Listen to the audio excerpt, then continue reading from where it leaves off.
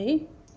Excellencies, distinguished delegates, it is my pleasure and honor to join you at this general debate and bring my country's contribution and vision on the implementation of the SDGs through trade and sustainable economic development, highlighting the importance of fostering an inclusive economy.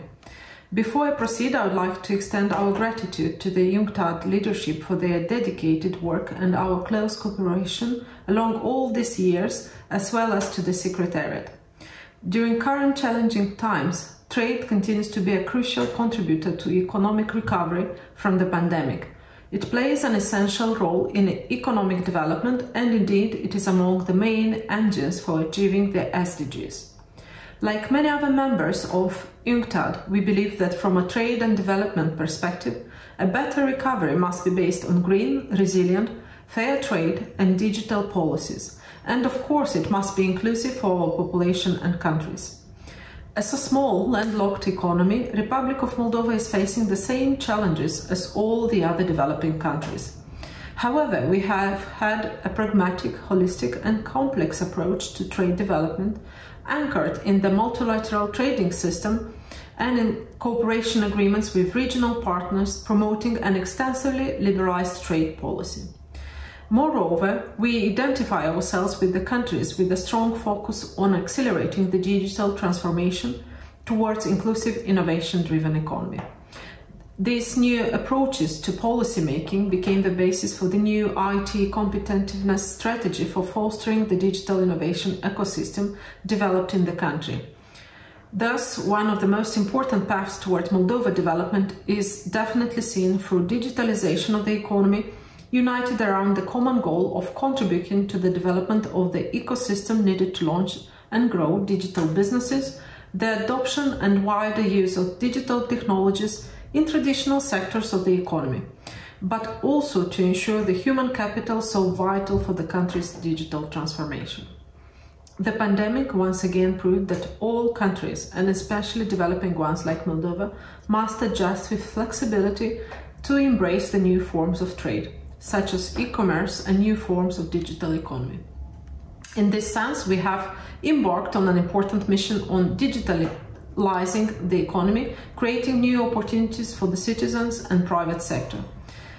In order to amplify and stimulate further the growth, the government will soon approve an updated roadmap for boosting digitalization of the national economy and development of e-commerce. It's important to stress out that the progress achieved in the last period of time has proven that it is not only a priority for the country's development, but also a catalyst for economic and social development. The key advantage of Moldova in the transition to the digital economy is the well-developed IT industry, which already contributes with 3.5% to the national GDP, and which has an accelerated growth trend. It had an accelerated growth trend in recent years, despite the pandemic crisis. It is important that along this road of economic development and integration into the global economy, we've been supported and had an excellent cooperation with UNCTAD. The work of UNCTAD has been important in providing expertise and analysis-based recommendation in a number of areas, such as investment, environmental sustainability, green economy and efficient custom services.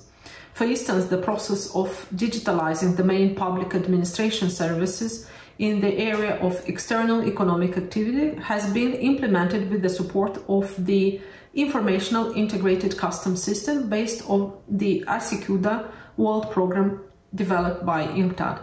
Moldova was among the first developing countries in the region implementing this system. All these reforms have in turn increased transparency and efficiency of the activity of the customs service and economic operators, contributing to the boosting of the trade of Moldova.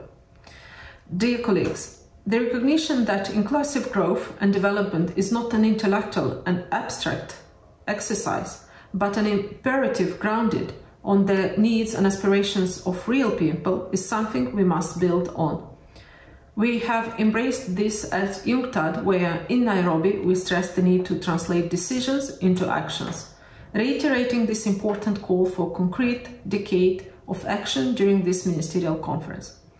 In my concluding remarks, I would like to stress out that we have to further create in UNCTAD a safe space for the international community to consider complex and controversial issues, those related to new phenomena that transcend the borders of our countries and for which we have to work together, such as digital economy, access to finance, women empowerment, technological advancement, circular economy, green energy, and others, with a view to building consensus to contribute to the broader work on development. In our efforts to revitalize the UNCTAD intergovernmental machinery, we should make sure that we never lose sight of the fact that our work affects the real lives of real people. Republic of Moldova, in its turn, stands ready to contribute constructively to the common collective goal for an inclusive growth and development of our economies. Thank you.